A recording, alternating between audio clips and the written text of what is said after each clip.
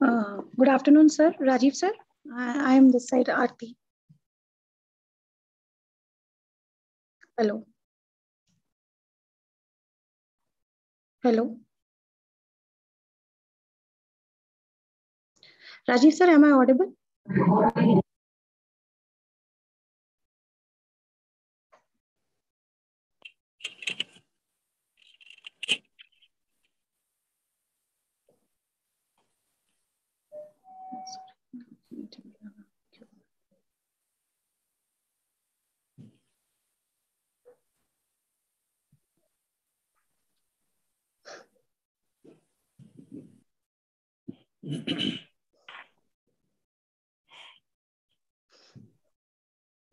Good afternoon, everybody. We Honorable Director, AIMS Mangalgiri, Dr. Mukesh Tripathi, sir, has joined. We will just wait for a few minutes for our Dean, sir, to join for welcome address.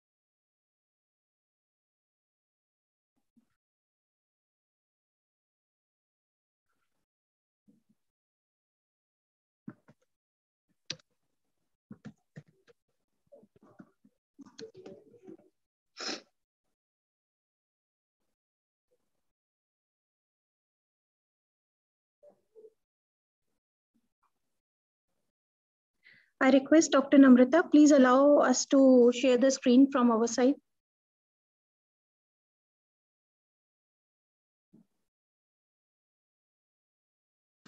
Sure, we are on it. Yeah. In fact, all the panelists have the access to the screen share option. Maybe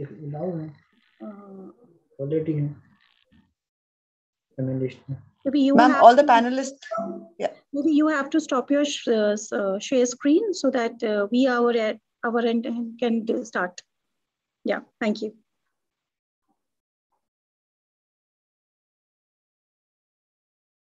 I hope it works now.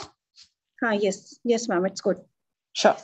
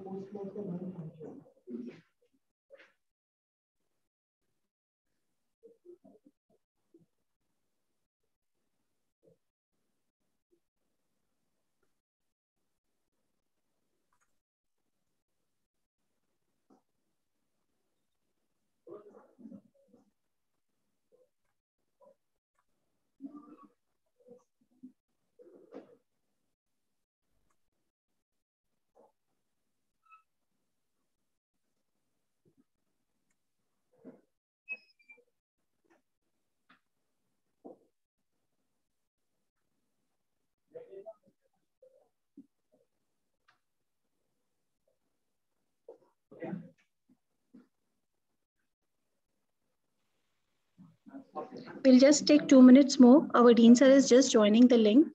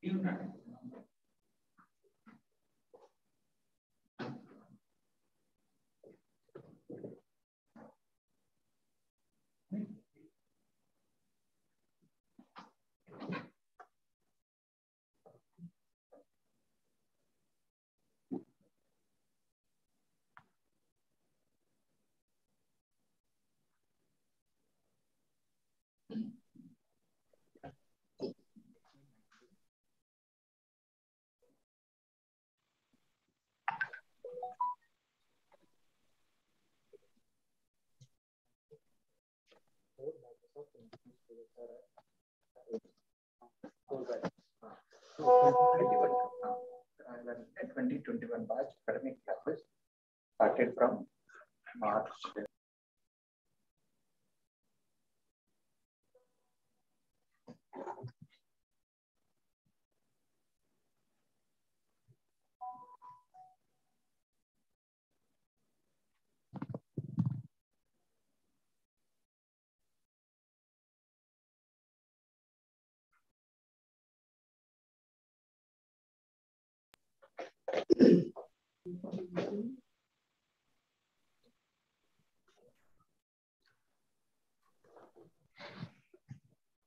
Good afternoon, everybody. Today, we are having a national webinar on recent advances in prevention and control of hepatitis B and C in collaboration with ILBS New Delhi. We, the team AIMS Mangalgiri, welcome all the participants and the panelists for the webinar. With this, I invite Dr. Joy Ghoshal Sir, Dean Academics, Head of Department of Anatomy, All India Institute of Medical Sciences Mangalgiri, for the welcome address.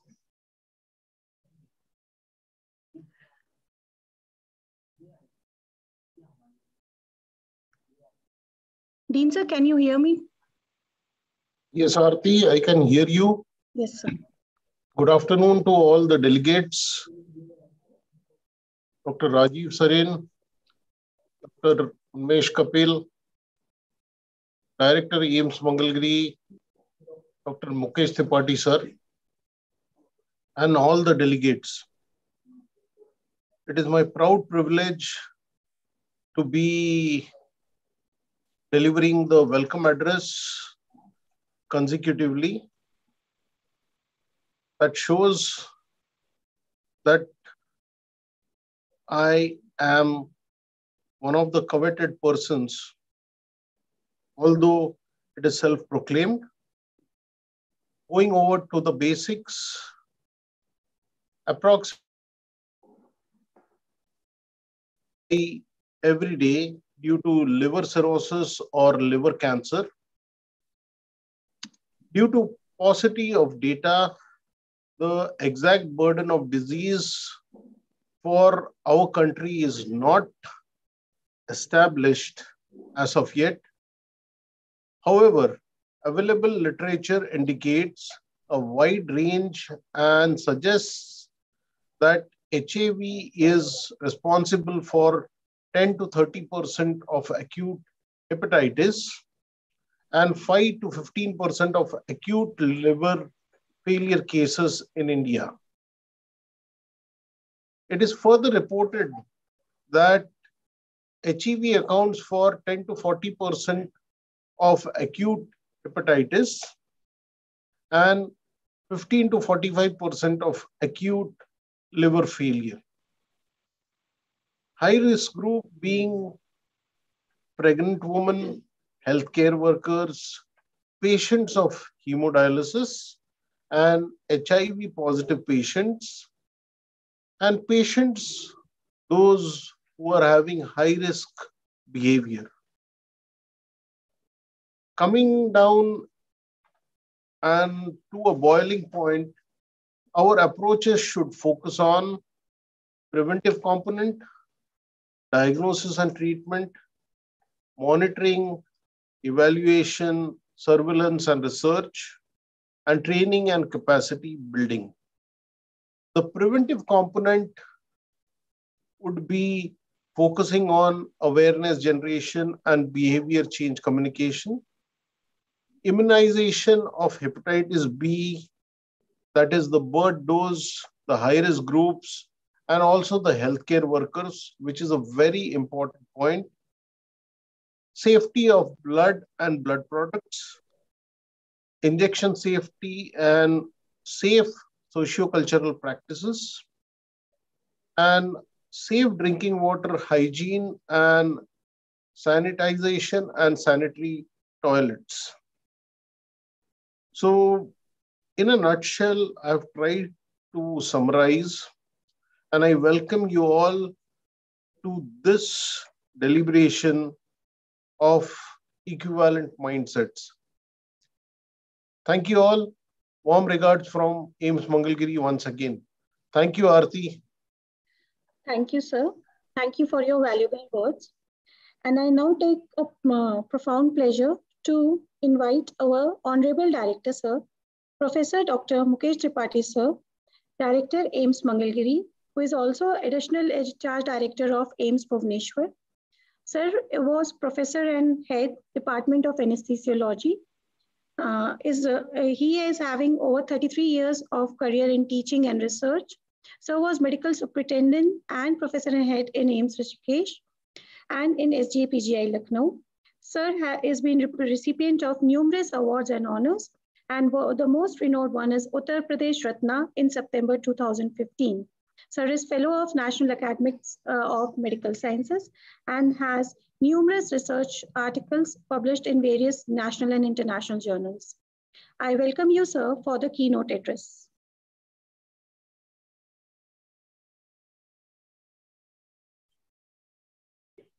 So, good afternoon, everyone. So, first of all, this is the second, I think, the session of our collaborative webinars between ILBS and AIIMS Mangalgiri. Earlier was one on NFLD was a topic, and I personally know that Dr. Sareen, Vice Chancellor ILBS, has tirelessly worked to bring out that ILBS is an institute which is totally dedicated to liver and biliary diseases in government setup. So I welcome him also, and then I appreciate that Dr. Kapil and they have chosen us as a partner for conducting these webinars. Now, as an anesthesiologist, I know that the hepatitis is taught to us because we use a lot of blood products and of course the potential needle stick injuries and causing the hepatitis B and C, which has a hematic, by blood it is spreading from one person to a person to other person, and is a silent killer. And silent killer means it is a progressive in nature, which gradually kills the liver into, and either the liver cirrhosis is also common, and liver cancer can also develop. And almost globally 3,000 people die every day from liver cirrhosis or liver cancer. But such data is always, as always for all other diseases, is lacking in India also. But a lot of, I think Dr. Sareen has taken up this as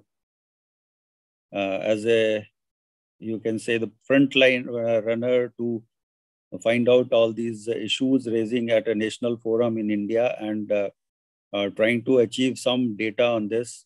And so hepatitis A, which is orophycal route transmission, now hepatitis has gone into, from A to, it has reached up to D, and rest all are through blood and needle-stick injury. And so all the health workers are more prone for this type of hepatitis. And I'm happy that a national viral hepatitis control program has been launched by Ministry of Health and Family Welfare.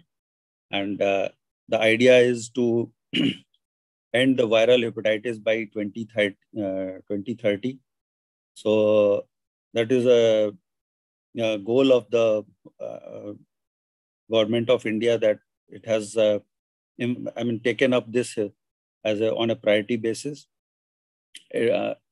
Epidemic of this infection is silent epidemic, because many patients are unaware of the infection, and gradually the liver gets damaged, remains unrecognized for quite some time, and then sometimes it is detected so late that probably liver transplant is the only answer, which is again has a very costly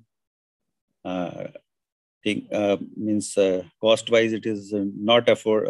Most of the population may not be able to afford also. So prevention remains the best component, and the whole idea of conducting these webinar is to generate awareness and behavioral changes in the community and the communication and the people, so that they take immunization of hepatitis B as a immunization can only make a difference, I think. And we have seen this happening in another viral disease which has taken the whole world as a pandemic, and we have seen the fruits. So now I think it will be very easy to convince the people that immunization for viral diseases will generate an interest of the common masses. So the immunization schedule of 3 doses is being now promoted, which gives 95% protection. And but I always here also I try to implement that before giving any hepatitis B vaccination, we try to do hepatitis B titer, and if sufficient level is not there, which is more than 10 ml unit per ml is an indicator that the adequate protection is there. Only then we give to our students this vaccination doses. But that is a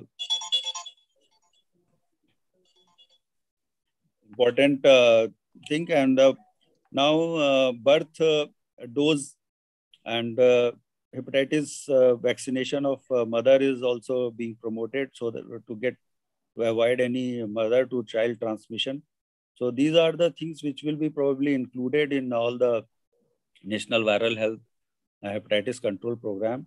And that is how I see that the more we discuss about it and more the things are percolated in the society, then probably we will be able to achieve our goals of ending the viral hepatitis by 2030. So once again, I thank and I'm looking forward for more such webinars being organized in collaboration with ILBS. And right now we are in an infancy phase of our institute, and we don't have any gastro medicine as such. Super specialty, nobody has joined us. Only so we will take up this gradually as the faculty and specialty is available to us. So we will progress, I hope, in a similar fashion. So thank you, Dr. Aarti, for giving me this opportunity to express my views in this webinar. Thank you, sir. Thank you for your valuable words and valuable time, sir. We are blessed with your gracious presence. Now I invite Dr. Ekta Gupta, the next speaker for the day. Professor Dr. Ekta Gupta ma'am is MBBS from GSMB Medical College Kanpur and is MD from KGMU Lucknow. Ma'am is Professor and Head of Clinical Virology at ILBS New Delhi. She has been awarded the Best Scientist Award Gold Medal for her outstanding contribution in clinical research by ICMR. Ma'am is also technical resource person for developing the National Viral Hepatitis Control Program in India. She has multiple extramural research, and she is the nodal officer for WHO CC at the Institute. There are many scientific publications and chapters in the book, and the main interest areas are hepatitis, transplant virus, and dengue virus. Dr. Ekta ma'am, can you hear me, ma'am?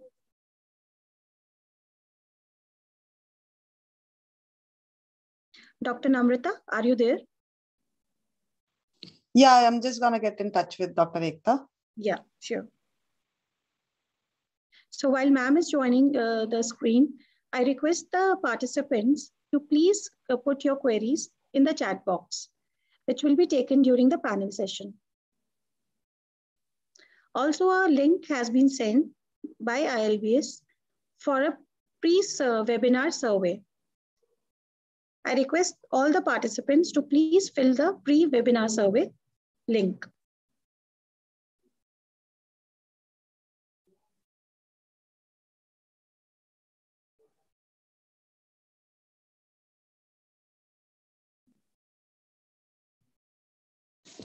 Dr. Ekta is having some connectivity issues. Just give us 5 minutes. Please bear with us. She'll be connecting. Meanwhile, we can take some queries that we see in the chat box.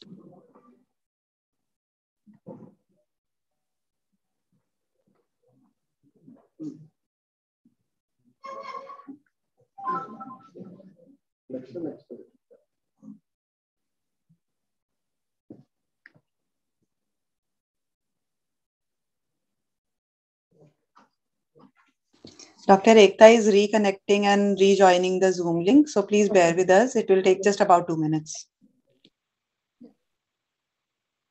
So meanwhile, some participants are asking whether that pre-survey webinar link can be reshared with them, or maybe that can be posted in the Zoom chat box for the participants, those who could not get it.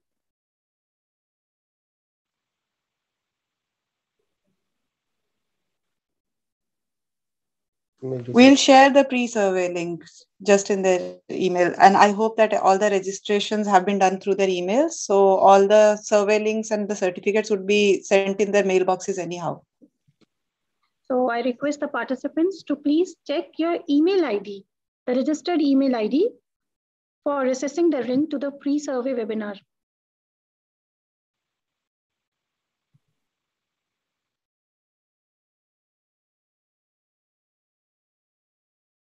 I request all the participants to please check once your registered email ID. You may even check the other spam or other folders. Maybe the mail would have been gone there. So please recheck.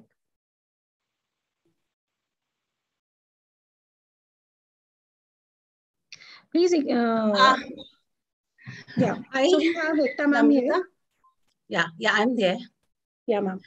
I'm extremely sorry for the technical glitch I had, although I logged in. Can you see me? Yes, ma'am. You are audible and you are visible. Okay. Ma'am, I request you please share your screen. Yeah. Yeah, can you see my screen as well? Yes, ma'am. Please, I request you to do it in the slideshow mode. Yeah, you are on, okay. ma'am. The presentation is on. Yeah. Thank you. So a very good afternoon to all of you. First of all, I must thank the organizers, the AIMS Mangalagiri team and the Empathy team, Department of Epidemiology at ILBS, Professor Shiv Serene sir and Dr. Umesh Kapil sir for keeping this very important lecture and theme as a topic. I would be covering on National Viral Hepatitis Control Program in our country. I am a professor of Department of Clinical Virology, that is microbiology, and also the nodal officer of WHO Collaborative Center of Viral Hepatitis at ILBS. So I'll briefly take you that globally, if you see what happened, why the need for, and why are we doing all these seminars for viral hepatitis, is that we felt the data was collected and globally WHO came to know that chronic hepatitis B and C is a bigger problem than HIV, malaria, and tuberculosis, as you can see by this graph. So they all came up in 2017 Global Hepatitis Report that something needs to be done for hepatitis B and C infection. Each country has to commit, and India was a co-signatory, Government of India, and so we started doing work towards the viral hepatitis in our country. So what targets they kept for us was that new infections for hepatitis B and C has to be reduced by 30% 2020, 90% by 2030. Unfortunately, we were hit. Everybody was this global pandemic. So the efforts towards 2020 targets are not achieved. But now everybody has picked up their threads and started moving towards achieving 2030 targets for hepatitis B and C. The mortality also have to subsequently reduce down. So they kept a lot of indicators. I think the prevalence person who's going to take the lecture will talk. So what is the baseline percentage and what is the target they have set? So not going into detail, as we all know what is the percentage. So the need was felt that B and C diagnosis, see the percentage coverage is very, very bad. That is 9% and 30% or 20 and 30%. And we really have to upgrade this. So really everybody, so unfortunately, the efforts towards diagnosis or screening of hepatitis B and C were not going enough by each country, and everybody has to jump in towards there. So this is again, a lot of studies have come out, the Lancet Gastroenterology Hepatology paper, where you can clearly see that what is a divide in the percentage who are diagnosed for B infection as well as for the C infection. So this is where we need more and more microbiology labs to come up and start working in cohesence with the epidemiology people, because B and C are a public health approach, public health problem, and we have to go in sync and start moving towards the bringing those targets of WHO of 2030 and so on. So what was the situation in India? So since we were a WHO collaborative center on viral hepatitis, so 2014-15 onwards, we started working before 2017 Global Health Report came. And we felt that A, B, C, D, E, they all are a problem in our country. And it's easiest way to remember by the fingers of your hand. A and E are hyperendemic in our country. Now, these studies are based on actually institutional-based studies, some population-based studies, but not very good collection of information is there. But B and C, as you can see, is a far more important problem right now, because 40 million people of B are there in our country, 12 million C, but you can see the wide range, 1.1% to 12.2%. In B, the prevalence, and in C, you can see 0.094% to 15. So it depends upon the geographical mapping, the kind of population you have studied. So actually, we felt that we really needed a well-documented hepatitis control program. The information available about the prevalence, the group wise, and the efforts can be only done if we come to a conclusive document on making a national viral hepatitis control program. ILBS played a good role, and fortunately I have been involved with ILBS for the past 14-15 years, so I was a part of it from the very beginning. What we did was that we brought WHO and Government of India along with ILBS under one umbrella, and 2014 onwards, you will see 14, 15, 16 and 17 on 28th of July, that is the World Hepatitis Day, we did these consultative meetings under the chairmanship of Professor Sareen, and we came towards a formulation of a national action viral hepatitis control program in our country. And so, fortunately, in 2018, Government of India launched National Viral Hepatitis Control Program. This program is controlled by Government of India, National Center for Disease Control, where directly controls this, and they report to the Secretary Health, Government of India. These are the PDF documents which have been made. They are all freely available. You can see ours is the only country where later on, that is in 2019 February, we also added B to C, but most of the countries, they only focus on C, but we focus on B also. And we managed to persuade our minister to include hepatitis B diagnostics and treatment under the program. So the aim of this program, so these detailed documents can be easily accessible, and you can read what this program is. The main aim is that we are going to focus towards elimination of hepatitis C, that's for sure, by 2030. We are going to reduce all the infection, morbidity, mortality to B and C. And A and E component will also be looked after in this program through some other program. I'll let you know. So this is the organogram of this National Viral Hepatitis Control Program in our country, which comes under the Government of India through National Health Mission. So at the national level, you have a National Program Steering Committee, which comes under National Health Mission. We have a NVHMU unit. So there are technical resource groups which have been made. One is for operational surveillance, treatment and diagnosis. And fortunately, I'm a part of two of these such national level technical resource group. And this, as I told you, is governed by the Secretary Health, Government of India. And NCDC has a major, National Disease Control, Center for Disease Control has a major role to control the funding and implementation of this program. Now at each state, this again will go to the State Health Mission. Each state will have the State Health Mission. Each state, there'll be a nodal officer appointed. If it is not there, then you can go and approach your State Health Mission to appoint one. Depending upon the prevalence, the geographical mapping in your state, you can have one state lab, two state lab, you can have model treatment centers under this program. And all this workup of organization, etc., will be done at the state level. And each state will control this treatment and diagnosis of hepatitis B and C and H, A and E at the sub-district levels, right up to the health, wellness and community health center level. So this is how this program has been done.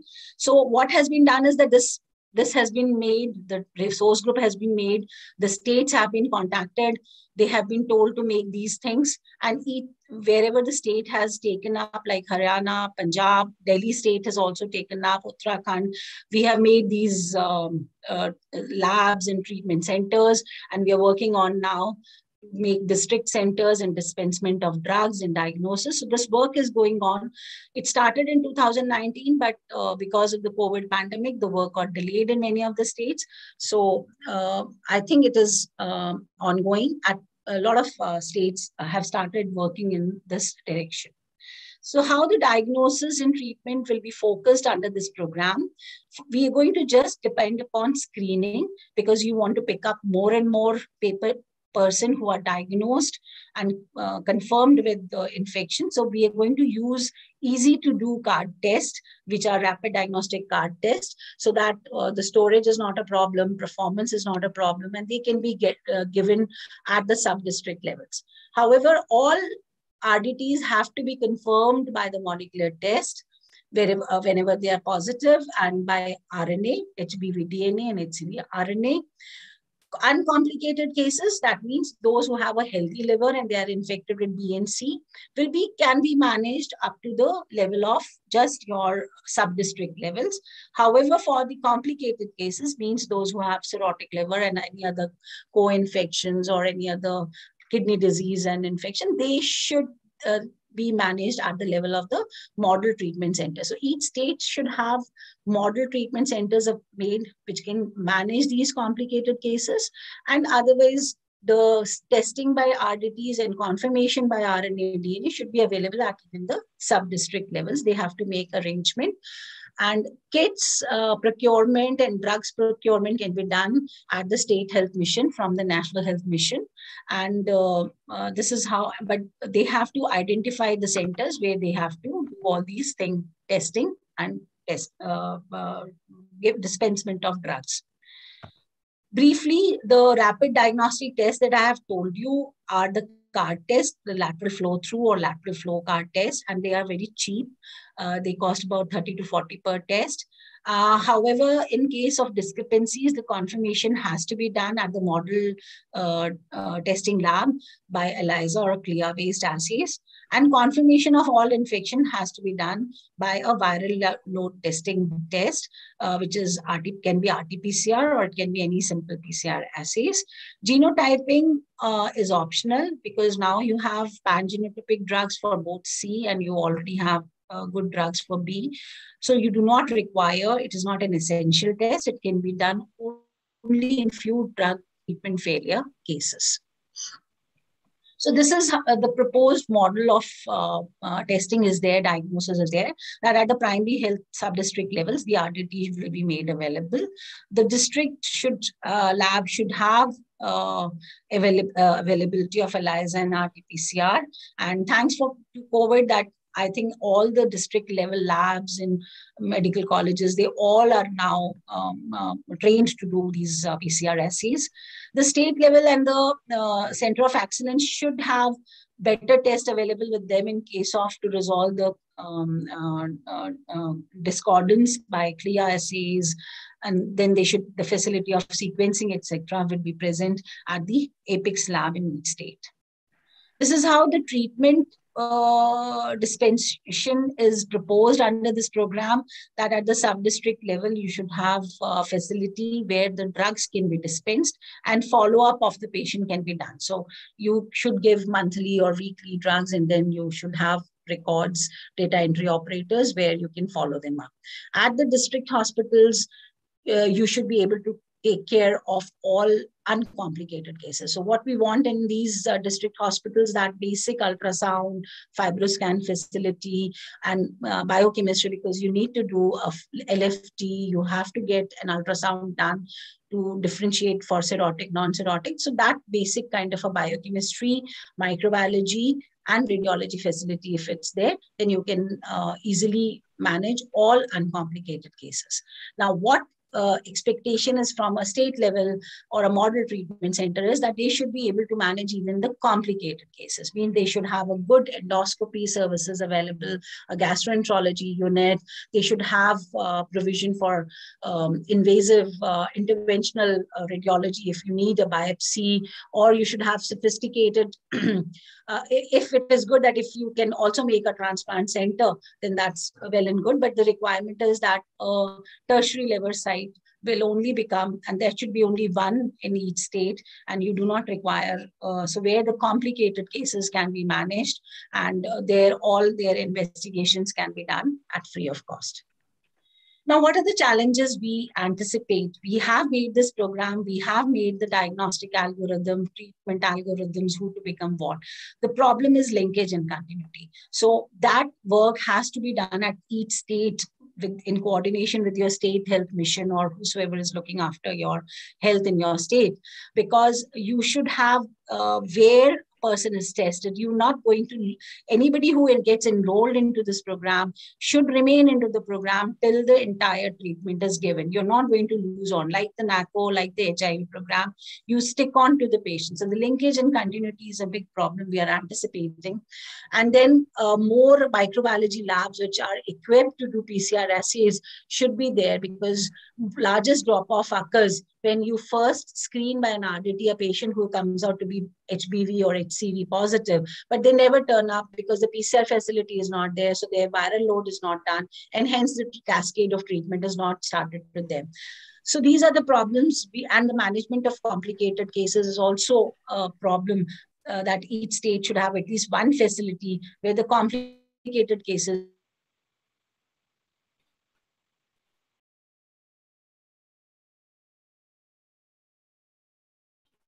easily enrolled. I'll briefly touch upon the guidelines, what we are going to follow in this B and C. So hepatitis B virus, am I audible? Still audible? If I can hear.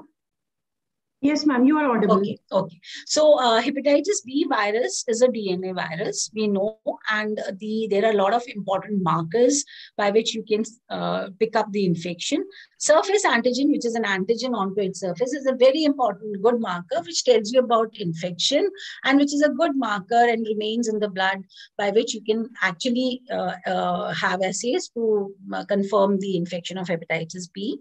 The DNA is another marker, HBV DNA, which needs to be done in the algorithm of treatment cascade.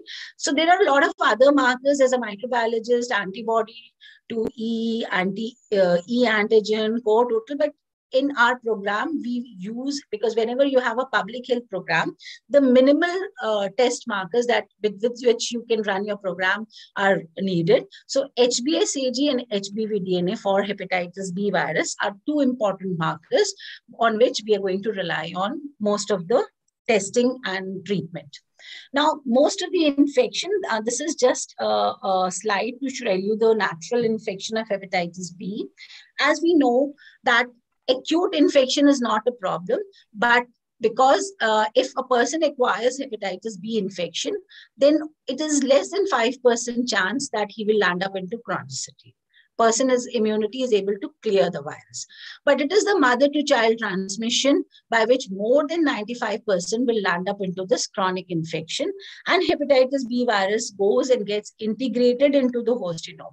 So it resides there lifelong. And then you cannot clear. And then it remains in the inactive carrier state or low replicative phase for a long time. And then ultimately when it starts reactivating, it immediately the cirrhosis and or chances of HCC rises. So one important step of prevention, that is if you give at birth or birth dose vaccination, this transmission can be stopped. And so our problem of hepatitis B can be taken care. But right now, what we focus more on picking up these cases and putting them into cascade of care. So in hepatitis B virus, as I told you, if it is an acute infection, the virus gets cleared from the blood within 6 months. So here we are only talking of blood because we do not really know whether it goes and has gone and resided into the liver there. But if the person is able to clear HBsAg, HBV DNA within 6 months, we call it acute infection. It is usually asymptomatic. In less than 1% may present as acute viral hepatitis or acute liver failure. The problem is of chronic infection. When the virus particles, that is in the form of infection, that is HBsAg DNA, persists for beyond 6 months, then it becomes a chronic infection. And then you may have a low replicative phase, but very soon the person's liver starts getting cirrhosed. Earlier part is that cirrhosis is compensated by the body, but once the decompensation process sets in, and then there is a chance of the liver failure and further acute mortality or any kind of adverse outcome. So under the program, HBsAg, as I told you, we're going to depend upon very minimalistic markers. So HBsAg has to be offered all. So under this program, we are going to do a card test for HPSAG to anybody who wants to come and gets enrolled into the program, or just like that comes and gets screened. Now, once a person is HPSAG is positive, you just have to do certain basic tests to understand whether the person's liver is normal or not normal. Because I told you complicated, non-complicated. So cirrhosis is one of the criteria we're going to look for. Now, if HbSAg positive and person's liver is cirrhosed, do not go for any other test. You have to initiate antiviral therapy. And this, once the antiviral therapy is initiated, it is right now the drugs available have to be given lifelong. And if the person is put on treatment, then 3 monthly you have to follow him up with an HBV DNA test. Now, if the person's liver is normal, HbSAg positive, then we're going to do the ALT test and look for the age. Now, if ALT is abnormal and DNA is also very high, you have to initiate treatment. Treatment can be deferred and patient can be monitored if ALT is normal and DNA is less than 2000. So if your ALT is less than 2000, is normal and your DNA is less than 2000, you can defer the treatment and you can monitor calling the patient once a year and get an ALT and DNA to see whether he comes into the category of treatment. So this is as per the WHO guidelines, and the similar guidelines have been adopted as it is in our national program. What are the drugs? So under the program, you have these tenofovir, entecavir available. Both the formulation of tenofovir, that is TDF and TAF, both are available under the program, and they have to be given at free of cost. Your state health mission has to procure these drugs from the National Health Mission, and they can be made available and can be given to the patient. Now, this is just a flow through how a person who comes to a model treatment center, the same way as I've told you, you get an HbSAg done, get the other investigations done to know whether cirrhotic, non-cirrhotic, depending upon which category, you make the treatment card, and then you can just, whatever free drugs are there with you, you have to give to the patient and keep calling for monitoring because these are lifelong drugs. So the follow-up and adherence to treatment is very, very important in hepatitis B virus infection. Now, hepatitis C virus is a simpler virus. It's an RNA virus. It has got only one. So the test we are going to depend upon in this program is for confirming exposure to infection, antibody to HCV. So you do not have antigen available in hepatitis C virus, although there are new studies which are coming up, but largely we are going to depend upon antibody.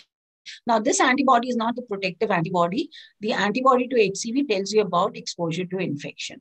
Confirmation of an ongoing infection is done by an HCV RNA test. Normally, in a person, once you acquire an infection, 20 to 30% chance that body on its own will clear. Now, once your RNA is cleared from the blood, the antibody may remain, then that is known as an acute HCV infection, which is asymptomatic and very difficult to pick up because since it is very asymptomatic. Now, in 70% chance that you do an antibody test who is antibody positive, RNA will also come positive, and such are the cases. We call them as chronic infections, and then we have to treat. So any RNA positive patient has to be treated. So the algorithm goes, it's much, much simpler than B. You don't have to do many assays. You just have to screen by antibody to HCV. If the person is positive, you just confirm presence of RNA by doing an RNA test. RNA test can be qualitative or quantitative, but tell you qualitative assays have got very high lower limit of detect. Means if a quantitative assay can detect up to 20 copies, the qualitative assays can detect up to 200 or 300 copies or more, or 1,000 copies. So it is good to have a quantitative assays. Nowadays, the cost is also not much. Core antigen assay, if you have standardized in your lab and you are very good and your clinicians are happy with this assay, then that also you can do. So anything by which mere antibody is not there and ongoing infection is confirmed, that test is done, and then you have to put the patient on treatment. and the drugs which are available. So there are, we know the virus has got NS5A region, NS5B region, and you have a protease inhibitor region. So the drugs which are direct acting antivirals. So gone are the days of interferons. We give direct acting antivirals which directly block the replication of the virus. The drugs which act on the B region of the virus are named with buvirs. You can see sofosbuvir, voxeloprevir, these are buvirs are the dasabuvirs are the B inhibitor. The drugs which act on the NS5A region are known as asavirs, like daclotasvir, velpatasvir. So a combination treatment is given in hepatitis C, B, and A region. Without cirrhosis, you just have to give for 12 weeks. With cirrhosis, you have to extend and you have to give a better NS5A. So all these drugs are available, and only thing you have to categorize the patient to which category they belong. The HCV treatment, RNA is tested once at the start, and since this is a time-bound treatment, like hepatitis B is an ongoing, so you have to do annual testing. Here, you just have to do one-time RNA testing. Once you have completed 12-week course, then wait for 12 weeks, and then a sustained virological response is calculated by doing an SVR12 test. There is no need for doing an on-treatment lab monitoring. Genotyping is also not mandatory for all, only in case of certain treatment failures or complicated cases. You need to know the genotype to start an interferon treatment. You need to type the virus. So this is a very simple algorithm. A person walks in, you have to do an anti-HCV test. All anti-HCV to be sent for a viral load, any viral load to be treated, depending upon the algorithm I have shown. So this completes B and C. E-virus, we are not going to do the management of E-virus under the program, but just for the diagnosis. And you all know HEV RNA, it's whenever you have HEV virus, you will have an acute ongoing jaundice. It's an acute viral hepatitis. And so IgM assays, which are simple serological assays, are very good because they match with your derangement of LFT. So by this assay, you can HEV IgM test, you can pick up an acute HEV infection. Similarly, for hepatitis A, usually the diagnosis is not done because it's the most important cause of acute viral hepatitis, but HAV, IgM-based assays, they match very well with the clinical sign and symptoms. So just for the etiology or confirmation, this thing, HAV, IgM is the only test on which we're going to depend. So this is the proposed algorithm. If your patient is acutely jaundiced, then for A, E, B, and C, we are going to do all serological markers, and A and E, just IgM, so that you categorize that it is E or A, whatever, for the data purposes. No management, because it's on its own self-resolving infection. You just have to manage symptomatically the patient. B and C, you have to manage as per the algorithm I have already discussed. Now, in case a person is not jaundiced, that you know it's a chronic infection, then we are going to only focus on B and C. So a non-jaundiced person, only B and C. For a jaundiced person, A, E, B, and C. Now, D, we have not included in the program because we know the prevalence of hepatitis D in our country. We have also done quite a lot of studies. Is coming out to be less than 5%. So B is not included right now, only in complicated, D is not included, only in complicated B infection, where you really want to understand for the management, then you can go for a hepatitis D virus diagnosis. So this is in a nutshell, what is this program and how it is going to function. Now, what we have to do is find cases, link them to care. What, as a part of like Delhi state, I can say that we started that, let us start some decentralized testing approach. So I'm just sharing that we did some preliminary study for Delhi, and it's a very feasible work. We showed to the government that it can be done. So we actually screened for 38,000 patients and by RDT, and RNA was tested. And actually the treatment initiation was done in more than 80%. And this is, I'm talking about all 11 districts of Delhi. So where the screening was done, the confirmation was done, and we actually initiated them 80% on treatment, and they became eligible and they completed and they were cured also 95.5. So it is a very well doable program. We showed this model in Delhi, and now we are implementing the Delhi State Viral Hepatitis Control Program. That yes, by simply connecting district sites, the mohalla clinics where the screening is done, providing an RNA. Now in this study, ILBS did all the RNA testing for them. But if you provide RNA in these districts, that this dropout would also be prevented. See, from 91 to 86%. I mean, we could have enrolled more patients. So this is just a study that we have done, and I would like to share. Now, what is the current status of this program is that 710 centers have been right now functional. Many states have taken up, but still because of the COVID, there was lag, and everybody is starting to build up that lag. So just to summarize that, in order to meet the ambitious targets of 2030, and the National Viral Hepatitis Control Program has been launched in our country in 2018, we need to enhance the diagnostics so that the testing is offered more to the general population. And each state has to make their own plan and put the proposal to their state health mission and start coordinating towards this National Viral Hepatitis Control. I thank you all. Thank you. Thank you, ma'am. It was a very elaborate and in-depth talk about hepatitis B and C, and we got a lot of new updates also. So with this, we'll move to our. With this, we will move to our next speaker,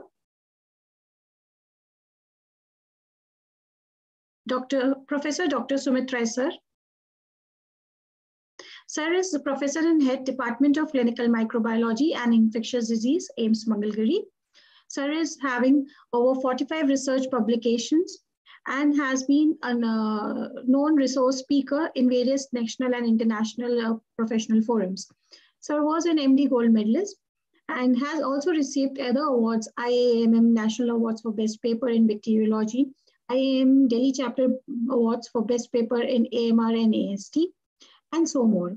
Sir is an editorial board member for Indian Journal of Microbiology, and the interest areas are AMR, AST, WHNet, antimicrobial stewardship, parasitology, and infectious diseases. With these words, I cordially invite Dr. Sumit Rai, sir, for the talk. Sir, am I audible, sir? Yeah, am I audible, Dr. Aarti? Okay, I am sharing my screen. Sir, you are not audible, sir. Hello? Sir, you're audible, sir. Yeah, okay, thank you. So I'll just share my screen. Yes, sir.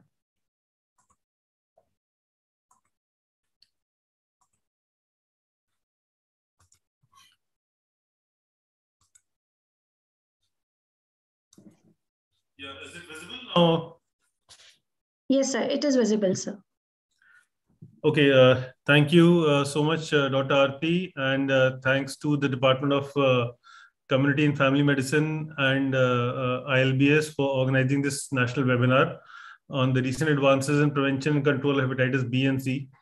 As you have read out my credentials, the participants would know that probably I'm the outlier over here because my main core area of interest has been AMR and AMSP.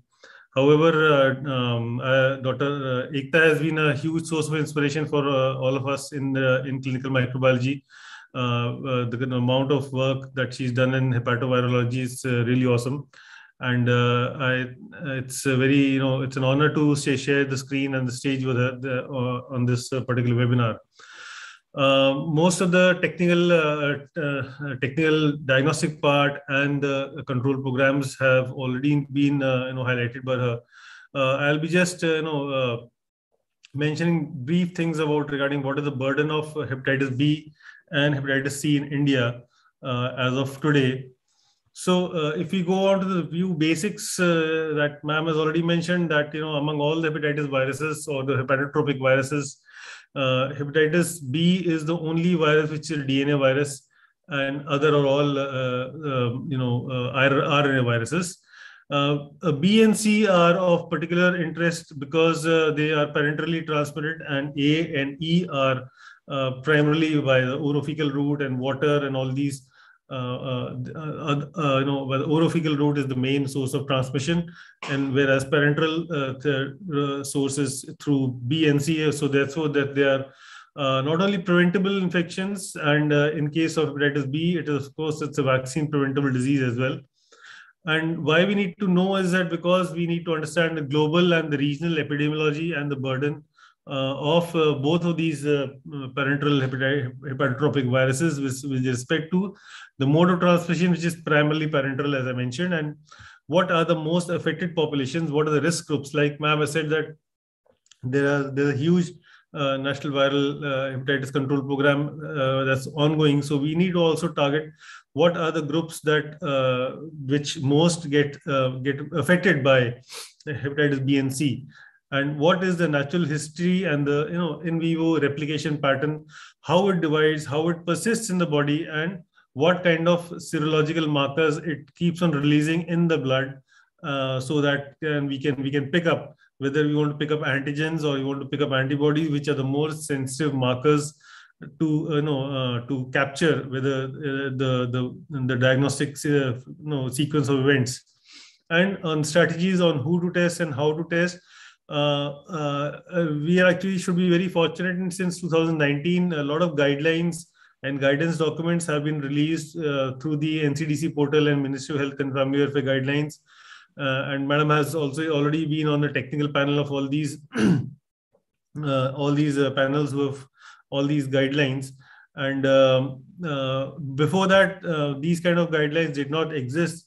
So we were like mainly we were in a lot of dark, and we did not know where to how to. So now treatment algorithms are now fairly clear, and they are like they are fairly uniform also. And we also know that this is not a zoonotic infection. It's and humans are the only reservoir hosts for hepatitis B and C. So as I said, that it's primarily it's a parenterally transmitted viruses, both of them, and they are heavily linked with the poor injection strategies or the poor injection safety practices. And if we look at the data that has been recently released in these guidelines, which are shown by Madam, was that approximately there are 16 billion injections are given worldwide over the year, out of which 40% are unsafe, and out of which 85 to 90% are given for therapeutic purposes, 5 to 10% for immunization. And these unsafe practices, they primarily lead to around 260,000 HIV infections in India. That's approximately 5% of the global load. 21 million HBV infections and approximately 2 million HCV infections. That's 40% of the global load in India per year. So that's a huge issue when it comes to poor injection or poor if you're not following the injection safety protocols. There was this very interesting publication that in 2021 that was released that related the global burden of acute viral hepatitis and what is the association with the socioeconomic development status.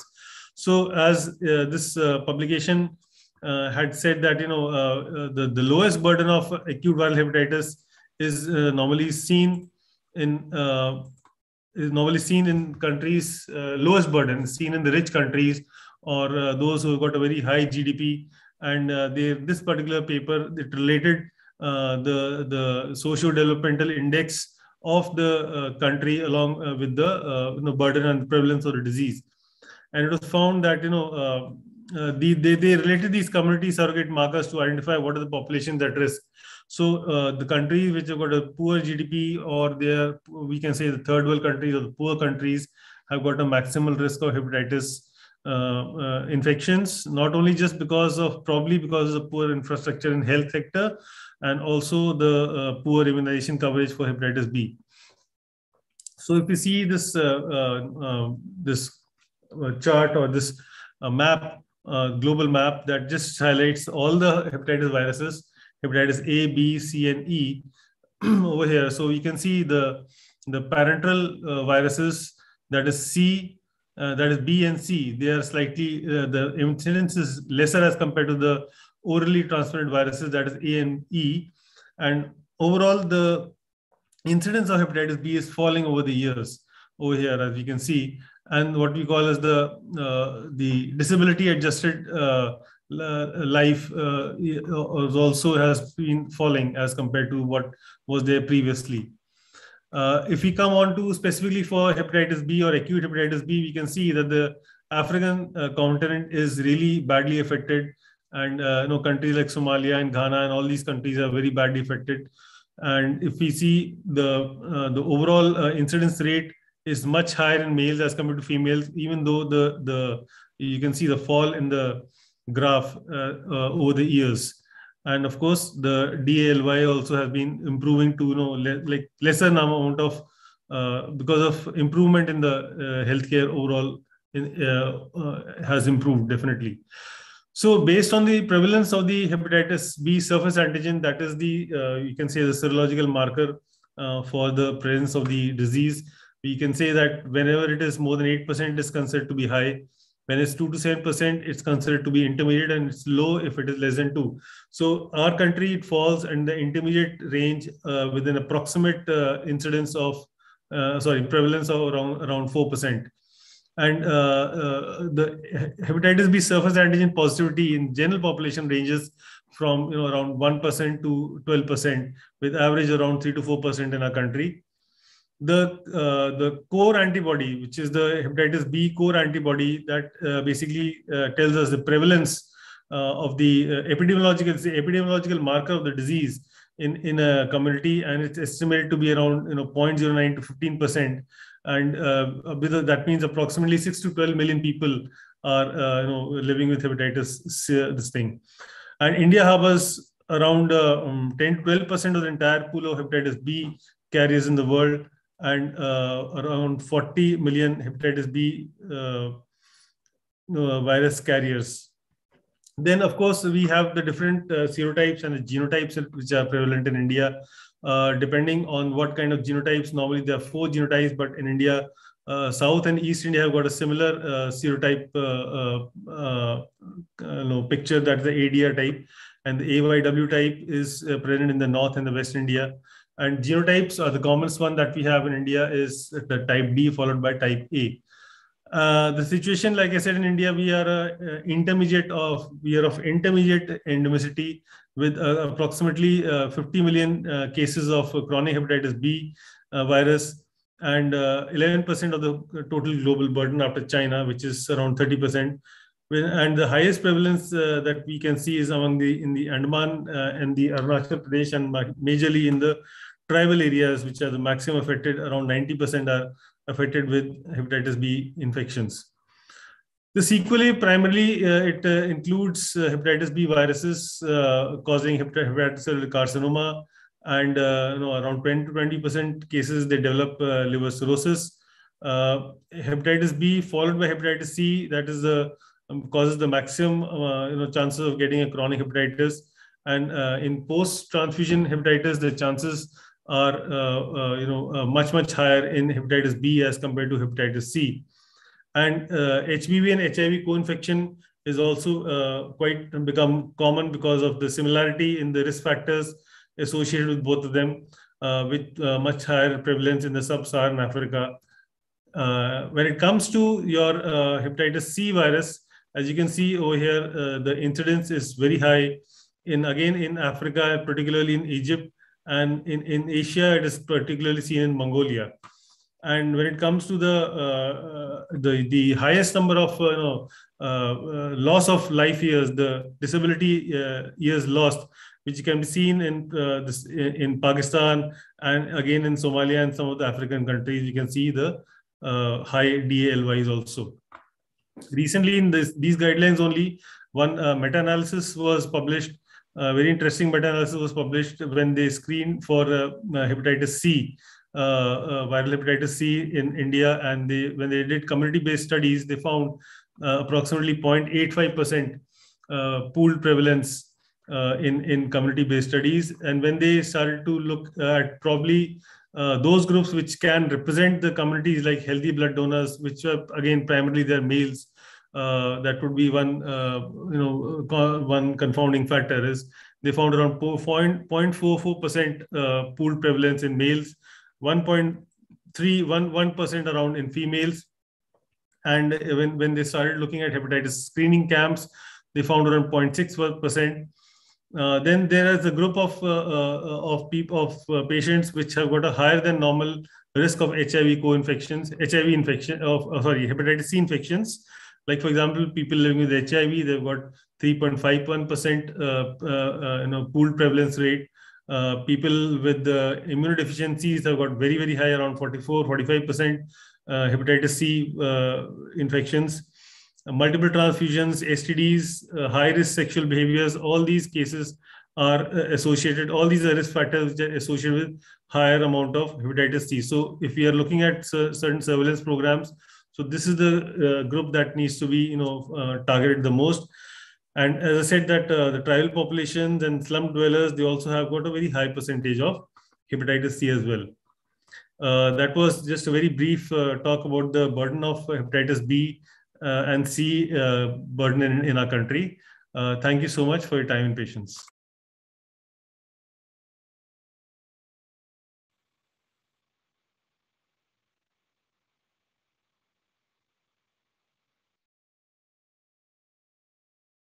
Thank you, sir. Thank you, sir. Thank you, Dr. Aarti. Thank you.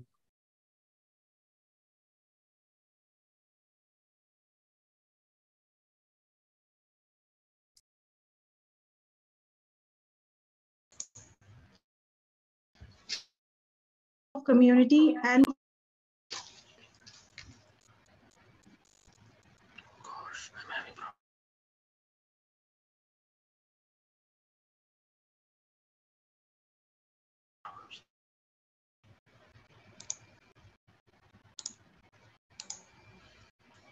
Oh my God, crashed.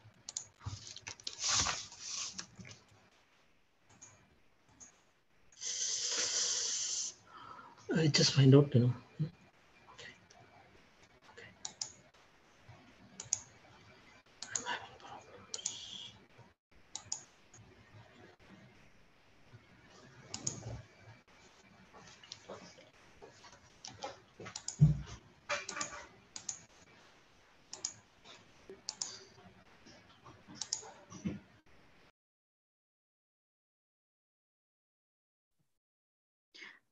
I guess my voice was not audible when I shared the screen.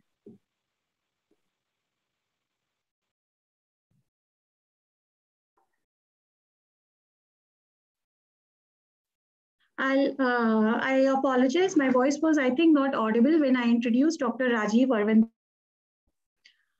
Sir is Additional Professor and Head, Department of Community and Family Medicine, AIMS Mangalgiri. Sir is having more than 25 years of experience in teaching and has served previously in KMC Mangalore and Pushpagiri Institute of Medical Sciences, Kerala. Sir has published multiple articles in various reputed national and international journals, is member of editorial board, Journal of Research in Medical Education and Ethics, and Pushpagiri Medical Journal. Sir has been a resource person in various national and international forums. And the area of interest are application of IT in medicine, e-learning, and clinical research. With this, I welcome Dr. Rajiv Arvind, sir, for his talk today. Over to you, sir. Allow me to share the screen?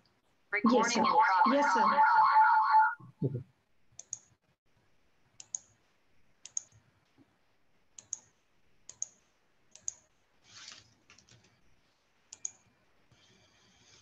Okay, again, today is the day of technical glitches.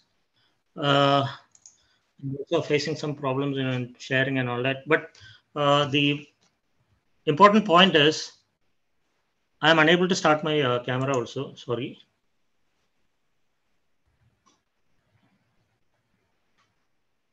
Am I audible? Yes, sir, you are audible, sir.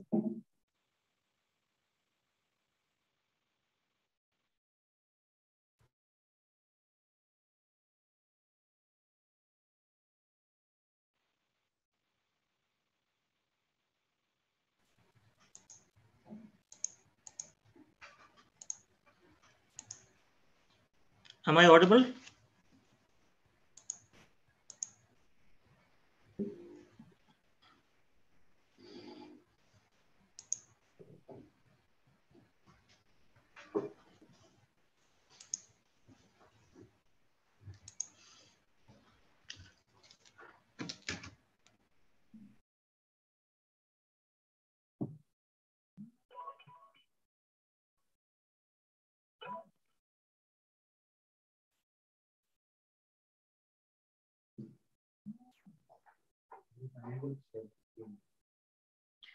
Dr. Namrata, I request to please allow Dr. Rajiv Arvind sir to share the screen. So share the screen from his end. Dr. Rajiv, could you please try sharing the screen? It has been, all the access have been permitted from our end.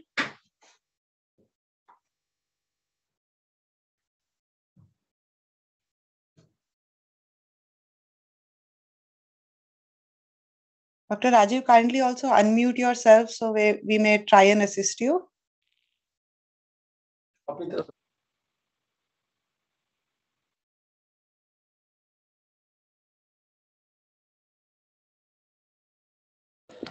Dr. Rajiv, requesting you to kindly unmute your mic so that we may assist you with any glitches that you're having. Also, you have been given the access rights for sharing the screen.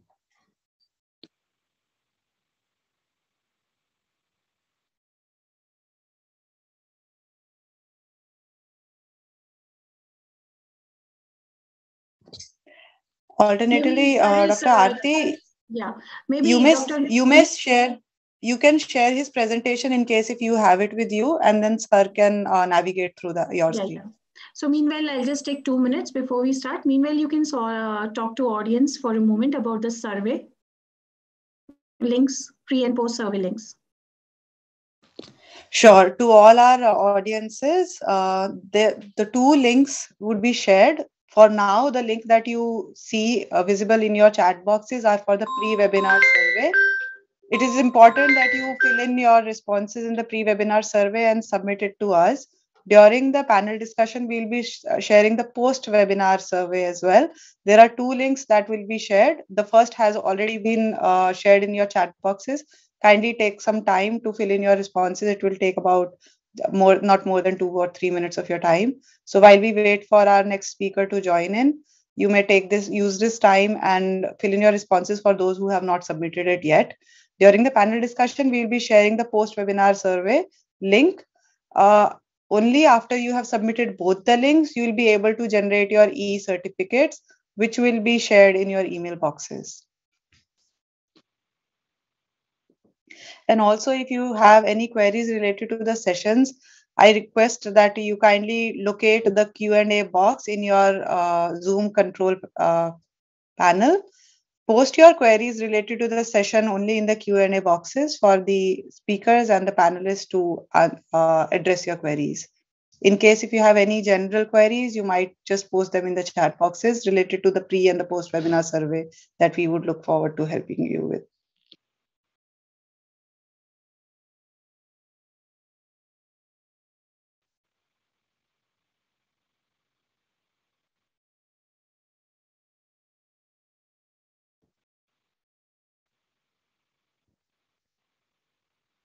Yeah, Dr. Namrata, just give us just 1 minute more.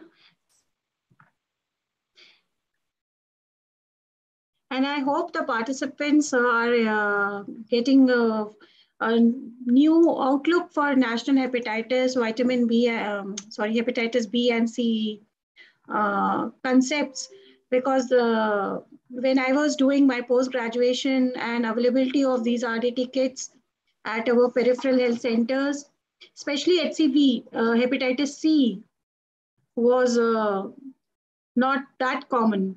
Though I did my post-graduation from renowned institute, All India Institute of Medical Sciences, New Delhi. So if their peripheral centers were not having such kits, so I appreciate the entire team if we can have it across India now.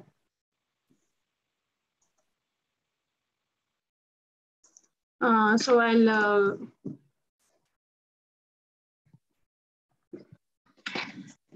So we have with us Dr. Rajiv sir. Sorry about that. My previous speakers have already covered comprehensively about the problem of hepatitis B and C in our country. Like Dr. Aarti also was telling, I mean, we have never come across the problem in its entirety, except in personal anecdotes, which were very painful to start with. I'll just run through some of my thoughts about transmission and prevention of hepatitis B in the community from the point of view of Sustainable Development Goals 3.3 to be exact. We actually expect to combat hepatitis, and like my previous speakers were talking about, we want to eliminate hepatitis C, and we want to see a complete reduction in the prevalence and incidence of hepatitis B and the deaths which are related to all these things. And like it has been already elaborated, hepatitis B and C is the blood-borne transmitted component of hepatitis in our community. Hepatitis B being the DNA virus and the hepatitis C being the RNA virus as we know it. And then we also know that, even though the incidence of hepatitis B is on the lower side in the newborns and children, they are the ones which are actually etiologically contributing to the maximum number of hepatitis B carriers and chronic hepatitis B, as Dr. Sumit Rai also pointed out, because these viruses tend to have a great affinity for the childhood age, and then even though the infection rates are say up to 80-90% of the overall load of hepatitis B and C in the country, they hardly become less than 5% of them only will become chronic carriers of the virus, and it will lead on to cirrhosis and hepatocellular carcinoma respectively. But then that being said, the adults have got actually a higher amount of risk factors in terms of turning into the chronic carriers because of their some of the personal characteristics, injection use and going for tattooing and going for so many other things like the circumcision, acupuncture, which is not cleanly done, ear piercing, all the kind of things in Indian can actually lead to the infection being spread in a very silent but in a huge fashion. And we were not hearing about the prevention of hepatitis B and C for a long time. We were more worried about hepatitis A and E because they are widely prevalent, they are hyperendemic, and these things actually smolder under the big burden of the waterborne or the foodborne hepatitis as it were.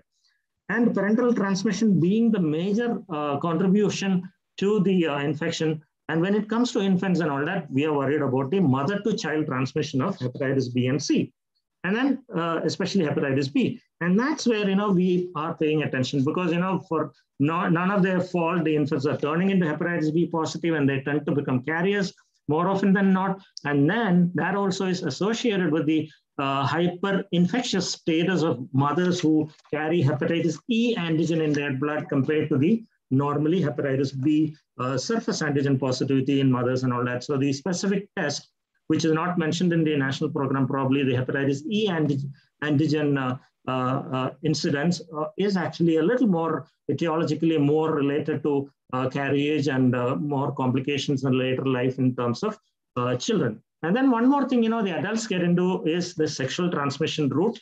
Okay.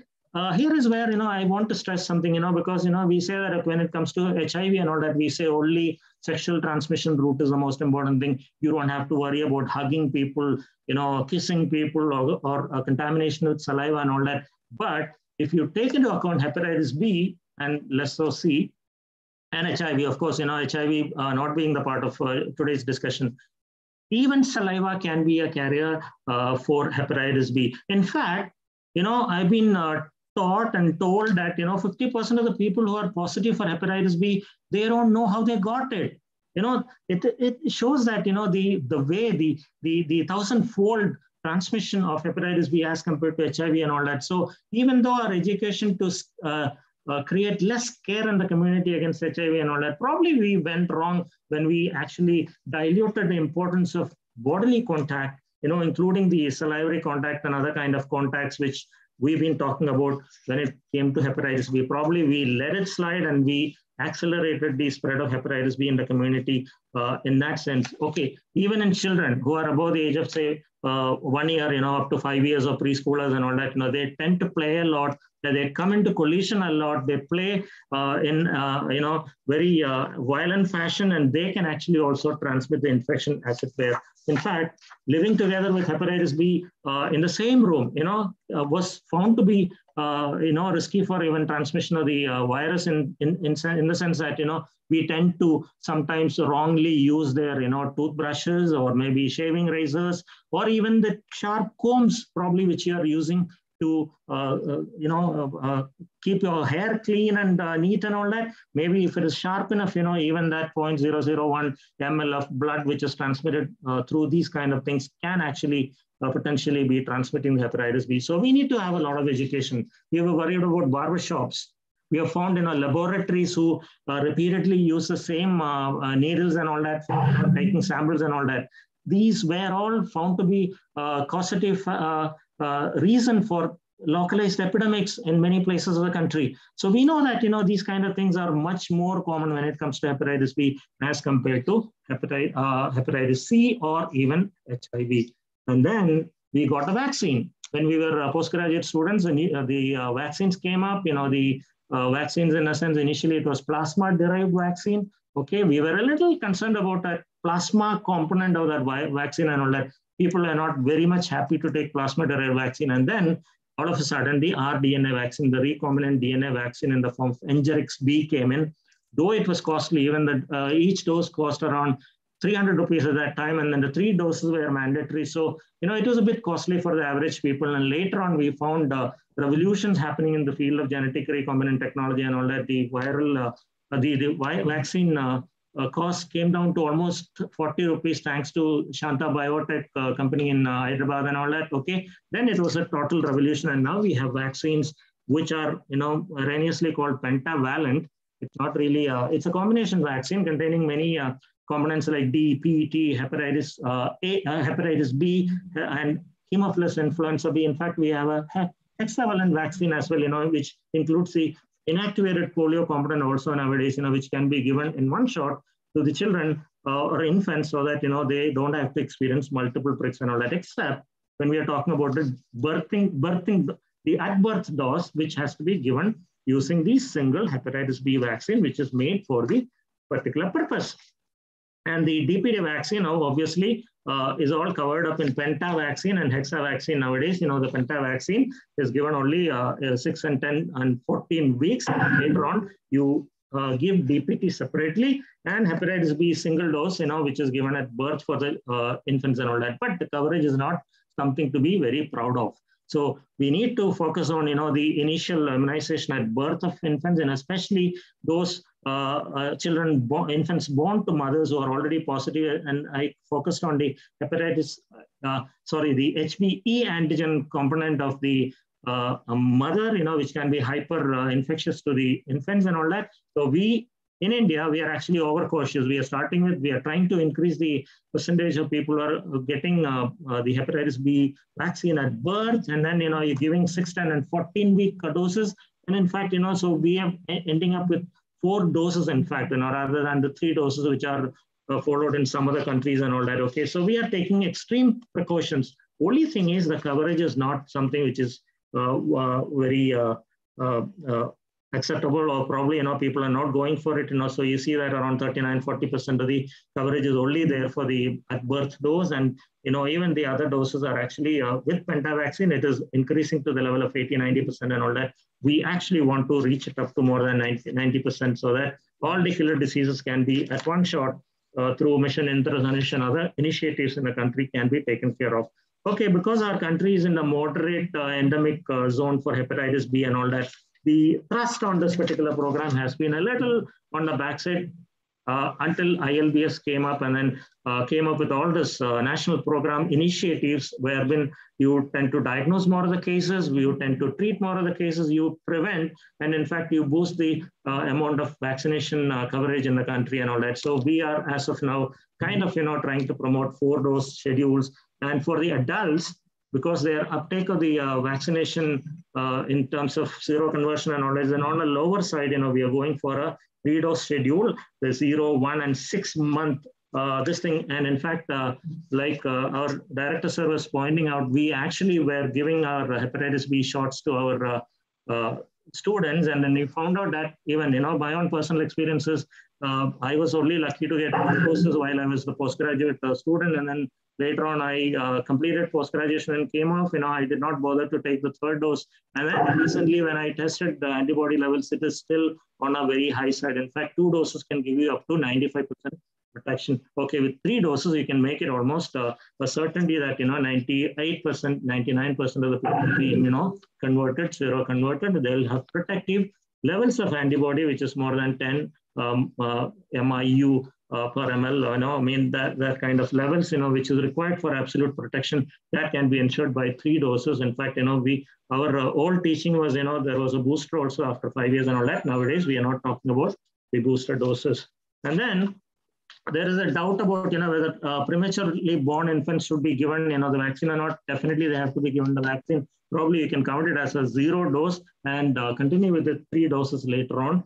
And, these are the extra precautions which you can take in terms of community control of hepatitis B. Of course, hepatitis C doesn't have a vaccine. You are totally depending upon the new directly acting antiviral therapy, which Madam had in detail explained in the presentation of hers. Okay, so when it comes to again talking about the safety and acceptability of pentavalent vaccine, we know that pentavalent vaccine is extremely safe. It generally doesn't cause much of adverse events and all that, and kids are actually happy that in fact you can't take their opinion, but kids are in fact happy that they are suffering only 1 dose of the vaccine, 1 injection, that is for all that 5 diseases, and that too on a very friendly area, which is anterolateral aspect of the mid-thigh, which we tend to use for injection of DPT as well. Okay, so when it comes to the spread of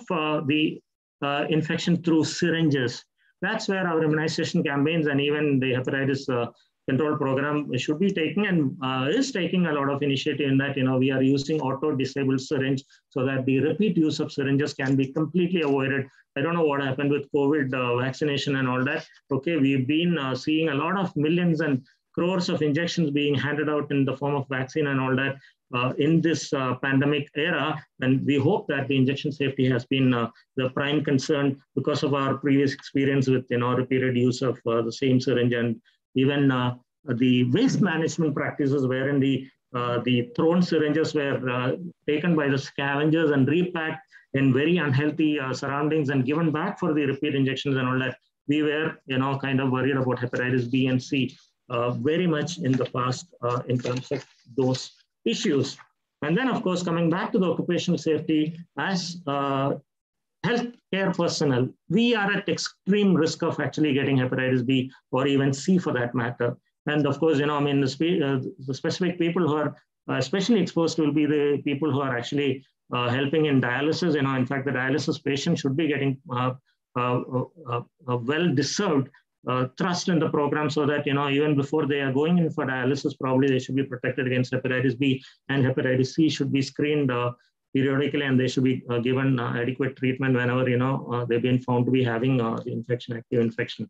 And as healthcare personnel also, the people who are involved in such intensive therapy like dialysis and all that, they should be ultimately protected, and they should have prior doses of vaccination, and then of course screening programs in place so that, the hospital spread of the nosocomial spread of hepatitis B and C can be kept to a minimum. It's not totally avoidable. Sometimes, even, we will have exposure, unfortunate exposure and all that. And just like a newborn who is born to an HBeAg positive mother, the health workers also should be protected with a combined strategy for immunization, which is actually, it's a luck factor that, we can combine hepatitis B vaccine with hepatitis B immunoglobulin, even though it's on a costlier side. But then the primary concern is that after the exposure, that is after the birth or after the needle prick or any other kind of body fluid contamination of the body, ideally the hepatitis B immunoglobulin should be given within 6 hours, not more than 48 hours that is something like 2 days. Okay, the dose is 0.05 to 0.07 ml per kilogram body weight. And in fact, if you are very thorough, you have to give 2 doses of that 30 days apart. Hepatitis B immunoglobulin provides protection up to about 30 days. And you have seen a detailed table which Madam showed initially about the program targets. 2020, we had a target, which probably could not be focused upon because of all our pandemic situation and all that. By 2030, we want to put 90% of people on hepatitis B vaccination with 3 doses, the infants, and then of course, hepatitis B prevention of mother-to-child transmission should be instituted in 90% of the infants. Blood safety should be 100%. Injection safety should be completely, there should not be any unsafe injections at all. And there is a strategy known as harm reduction among people who inject drugs. We want to provide them with safe syringes and needles. Right now, probably in 2015, the baseline values were like 27 syringes and needle set could be provided to them, from our point of view. But then we wanted to make it up to 200 in 2020, and by 2030, we want to give up to 300 pairs of syringes and needles for those people, so that they tend to have a better habit. Even though they can't kick the habit, we want to reduce their harm by giving clean sets of syringes and needles and all that. Testing should be improved. 90% of hepatitis B should be diagnosed. Hepatitis C also should be diagnosed to the same level. And out of those people found out, right now the rate of target is 65% of those should be put on treatment and all that. But then by 2030, we want to put 80% of both hepatitis B and C people to be put on treatment. So this is our ambitious target by 2030, SDG coinciding with it. And then for the general people, the kind of advice which started off with Dean sir, who talked about, hand hygiene, safe injection practices, safe handling and disposal of sharps and waste, and comprehensive harm reduction services, which we mentioned about donated blood, completely safe, and of course, training of health personnel to avoid all this kind of exposure, and promoting and preventing, promoting use of condoms and preventing unsafe sex, which is also a major reason for transmission. In fact, hepatitis B is one of those infections which is characterized as a sexually transmitted disease. Hepatitis C notwithstanding. We were so terrified about hepatitis C when it started off its small-time outbreaks and all that, because it was much more virulent compared to hepatitis B, and hepatitis B had a vaccine to depend upon. And of course, interferon is out of treatment and all that. But right now, hepatitis C is eminently treatable. We have this directly acting antivirals for that particular purpose.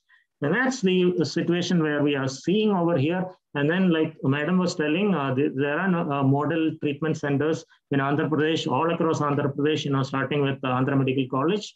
And right in the middle, we have Guntur Medical College. And if you go south, you have Tirupati, the SWIMS hospital, over there, So these 3 are actually designated centers for taking care of, complicated patients and all that. And of course, we have to bring down the screening to community health centers or even health and wellness centers using the RDTs, which was mentioned. One for hepatitis B, the antigen testing, and for hepatitis C, the antibody testing. At least the minimum level of, care should be provided for finding out the maximum number of patients, in the high-risk groups, which Sumit Sur is kindly highlighting. And the blood and organ donors should be screened for hepatitis B surface antigen, and all the bloodborne pathogens, should be targeted for prevention as per WHO's recommendation. And then at the personal level, the request is do not share razors, do not share toothbrushes.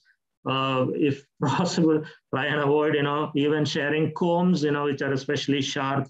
And of course, pay attention to which barbershop you're going, for deep shaving and that kind of practices, which are probably dangerous when it comes to transmission of these deadly viruses. So that's where I stop. Thank you for the opportunity. Thank you, the organizers, ILBS, and all the eminent personalities who are on the webinar. I'm sorry for the technical glitch which happened today. So there I rest my case. Thank you. Thank you, sir. With this, we have handed over with the individual sessions by the speakers, and we will move on to the panel discussion. All the audience, if you have any queries, questions, please post it in the chat box.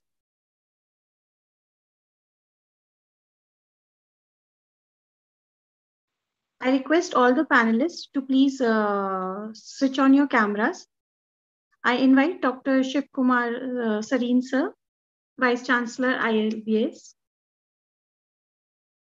Professor Dr. Mukesh Tripathi sir, Director AIIMS Mangalgiri. Dr. Ekta Gupta ma'am.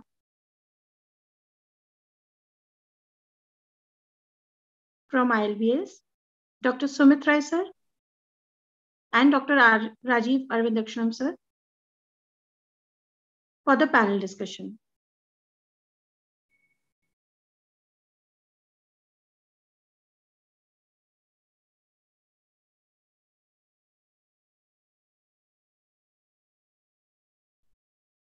Dr.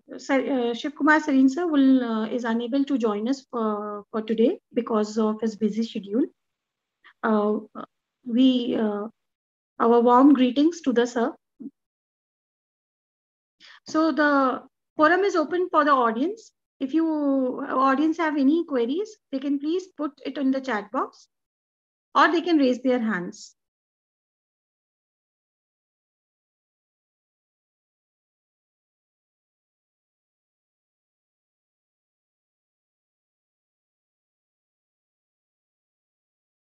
So we have our question here. One participant wants to know that what is the tentative cost of these RDT kits for hepatitis B and hepatitis C testing. I'll request Dr. Ekta Gupta ma'am, will you like to address the query, ma'am? Okay. I hope I'm audible. So the tentative cost of RDT ranges from 20 rupees per test to about 100 rupees per test, depending upon the companies. But usually a good rapid diagnostic test, which has a good sensitivity. So in RDT, we focus more on the sensitivity, not specificity, should cost about 40 to 50 rupees. HBS AG is much cheaper than HCV rapid card test. Oh, thank you, ma'am. So we have another question from another participant. They are asking about what about the sensitivity and specificity for these RDT kits, ma'am? So actually, yes, you are very right. Although the WHO guidelines says that any assay which you use for blood bank screening should have a sensitivity of 100% and a specificity of more than 98%. And we get kits approved by CDSCO and DCGI, which are present in the market. But personally, when you are using a rapid diagnostic test, we have done a lot of studies and published, the sensitivity comes close to 70 to 80% if it's a very good RDT. So chances that nearly 30% of infections you might miss. But the thing is that when you are doing a public health approach, so the cost of an ELISA or a CLIA-based assay is much higher. So for an ELISA-based testing, first of all, you need to collect the sample, send it to a lab. The lab should have infrastructure. So when you want to offer screening to large number of people, we recommend using RDTs. On their kits, literature, it's always mentioned 100% and 90, more than 90%. But in my personal experience, the HBS AG RDTs are close to 90% in their sensitivity, but antibody-based RDTs for HCV come about 60 to 70% only in their sensitivity. Thank you, ma'am. So, are there RDT kits for hepatitis A, E, and other hepatitis also, ma'am? Yeah, there are IgM-based rapid diagnostic tests, but I think one or two companies which are available. I have personally seen, but their performance is not that good.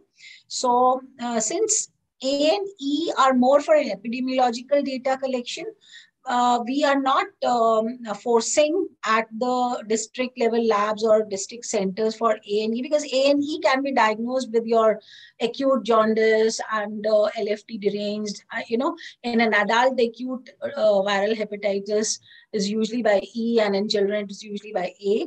But yes, and so A&E, we do not refer. They are not very good RDTs available in my personal experience, although they are available in India. So we have another question, ma'am.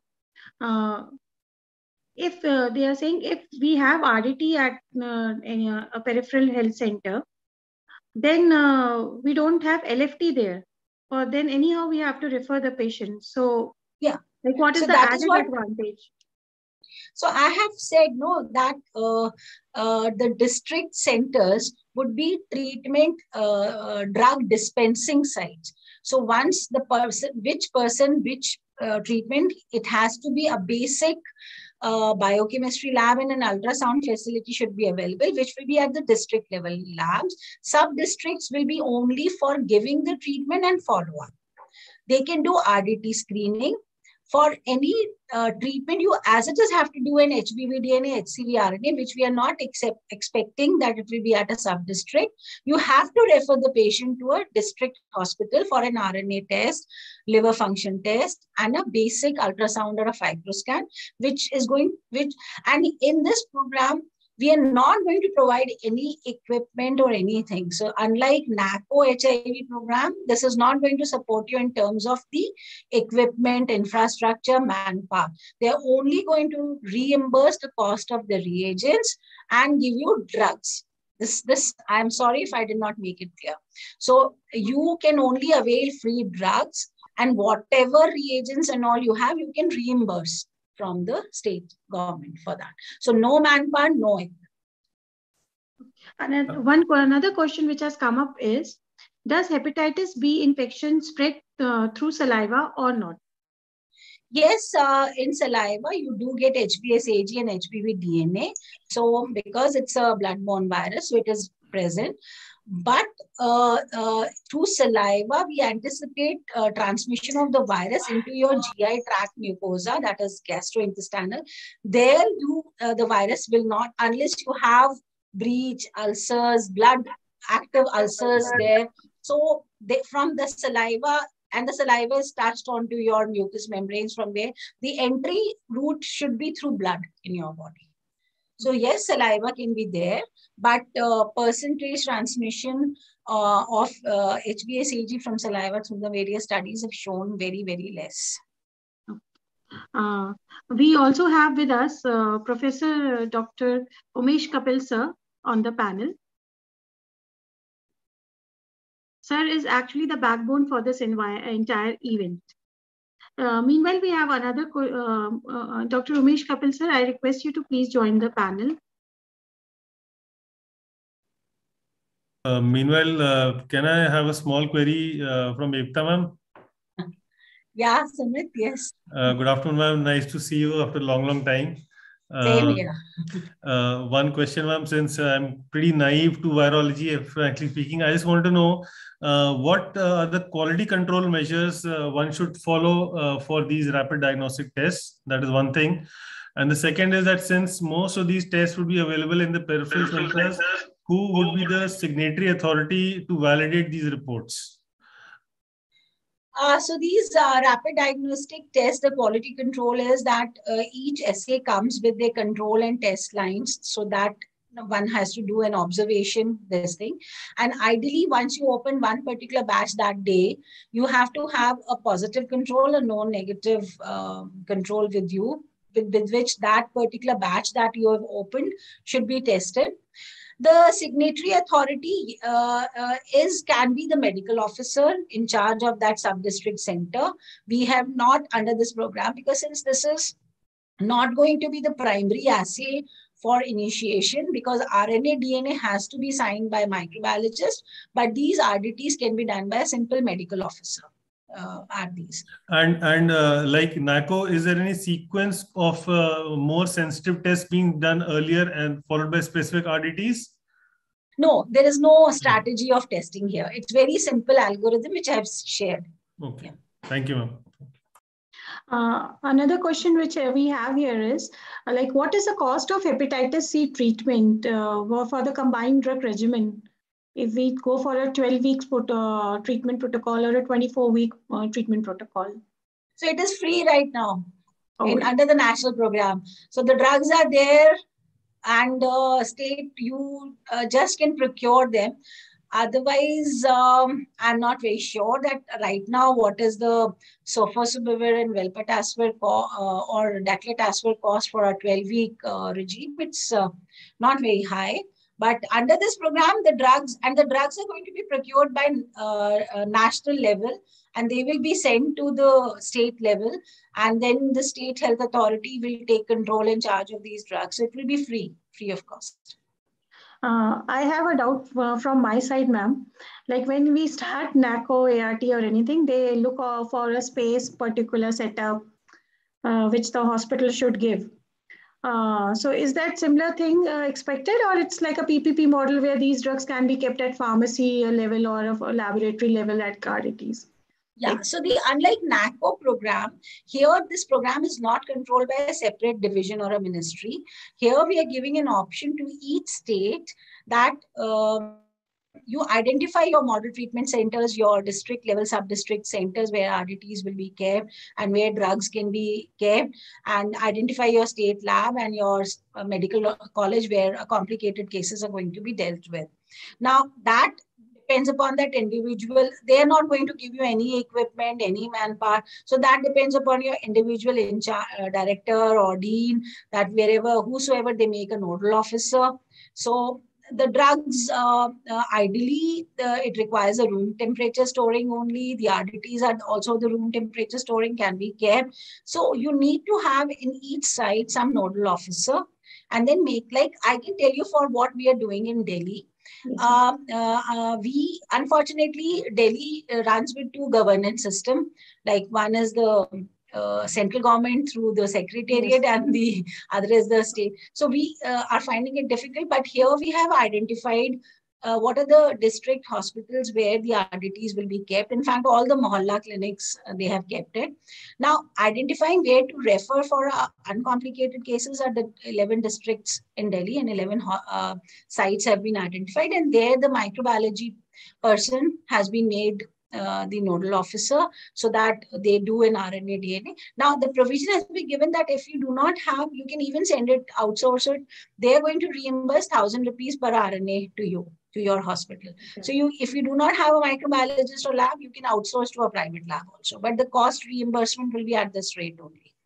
And the drugs are kept at a common dispensary, and the enrollment into the register has to be done with whosoever is the nodal officer.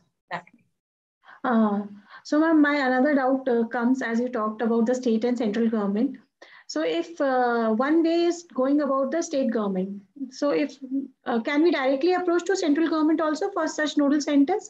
Like what will be the approach? See, ideally your state health mission. So if you're keen, you should approach your state health mission. So this, as I told you, this program will run through state health mission.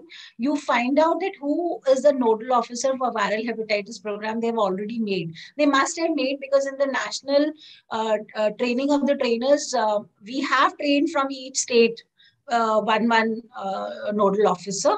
So that nodal officer would find out and would make a plan of their own. They only have to procure drugs and reimburse the cost of the reagents to. Yes. So you should approach a state health mission. Okay. Another question has come up from one of the participants. Is drug-resistant testing for hepatitis C treatment part of the program? Like we have. Yes, it is very well part of the program, but only in complicated and drug failure cases. So this is a genotyping based assay when we look for these resistance associated substitutions and mutants. Not proven role, because there are a lot of other, and we have also published a lot of literature that these drug resistance testing actually do not correlate with your treatment failure. It is more to adherence and the social practices. So hepatitis C is more of a needle stick through bloodborne and IV drug users. So what happens is that even if you clear the virus from them, because of their practices, they go and get so reinfection occurs in them in more. So it's not the drug resistance, but it is the so education, lifestyle changing, and counseling post clearance of the virus is very, very important. But drug resistance testing, if needed, should be done. But then you have to show that why. It has to be a really documented, and this will be done at the state Apex lab only. So with this, we have ended with the questions from the audience.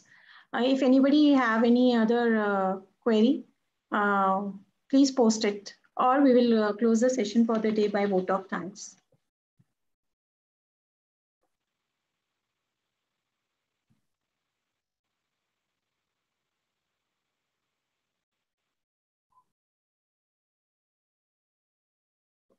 So thank you, everybody.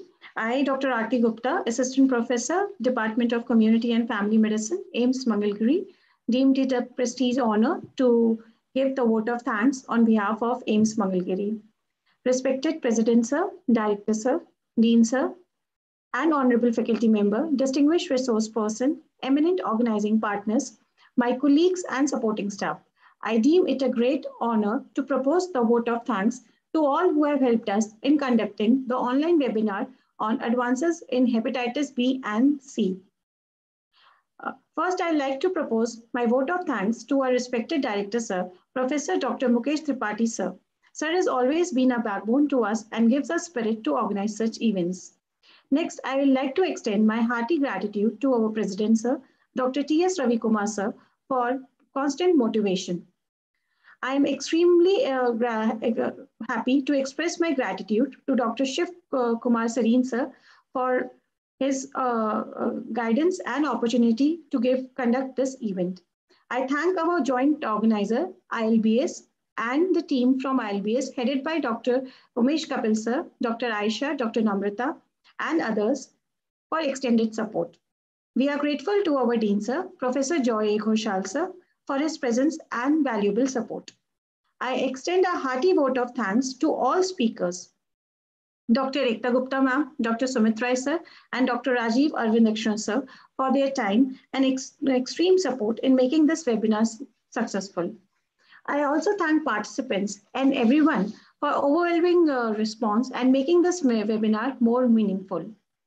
I'd like to thank the faculty, Department of Community and Family Medicine, AIIMS Mangalgiri, Dr. Drupjyoti Jahar, Dr. Satyanarayan S., Dr. Reddy, Dr. Yamni, Dr. Navya, Dr. Vinod, and Dr. Santosh for supporting and for supporting. I also thank IT Cell for rendered support. Thank you all for the cooperation and listening. Dr. Namrata, over to you for the pledge. Thank you so much, Dr. Aarti, and also special thanks to all the speakers. Very nimbly and very adeptly managed the technological glitches also, and quite rightly proving that the only technology that we need these times is the community and being connected. So moving on to the I Pledge. I Pledge is a symbolic gesture that we expect all of us to join and show your solidarity and support our fight against viral hepatitis.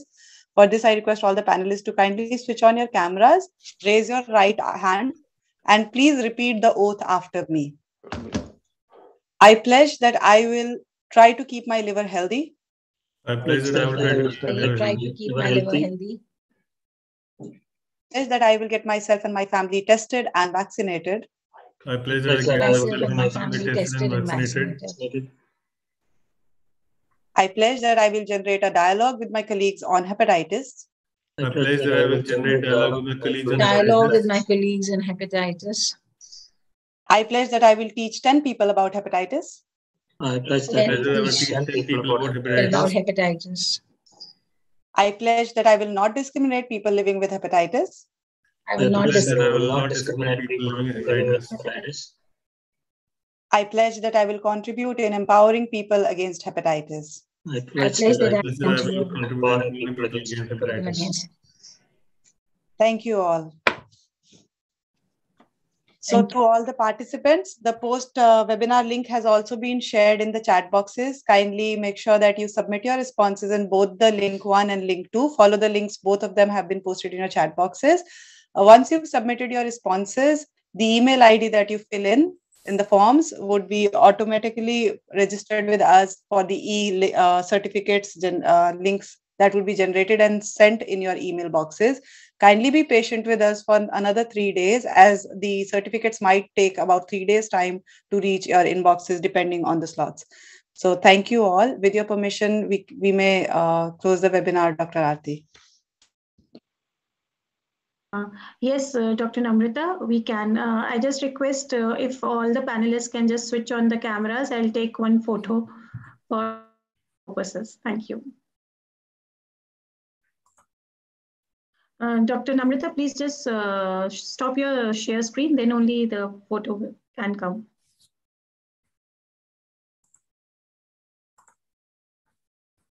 Thank you all. Thank you. Okay, Dr. Namrata. So we are ending the session. You will get the link and certificates as told. For any queries, I am writing one email ID. I request everybody to contact on that email ID. It's in the chat box.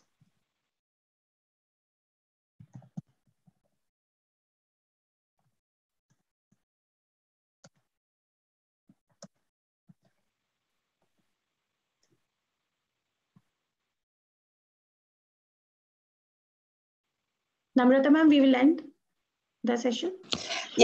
Yeah, we can. And for all the audiences, please do get connected with us. You might want to log on to the empathycampaign.com. There is a knowledge repository that exhaustively explains about the hepatitis. Hepatitis B and hepatitis C have been exhaustively covered. So make sure that you use that knowledge repository. And also, in case of any queries regarding the e-certificates, please get connected with us at webinarilbs@gmail.com. It's webinarilbs@gmail.com, and we might as well post it in the chat box. And also you can get in touch with the email ID that has already been posted by Dr. Aarti. So both the channels are open for you, and the post and pre-webinar survey for the one last time, we'll be circulating one more time in the chat boxes. And the links would be open for another 15 minutes. So make sure that you do fill in your responses. And thank you so much for getting connected with us and sparing your time. Thank you.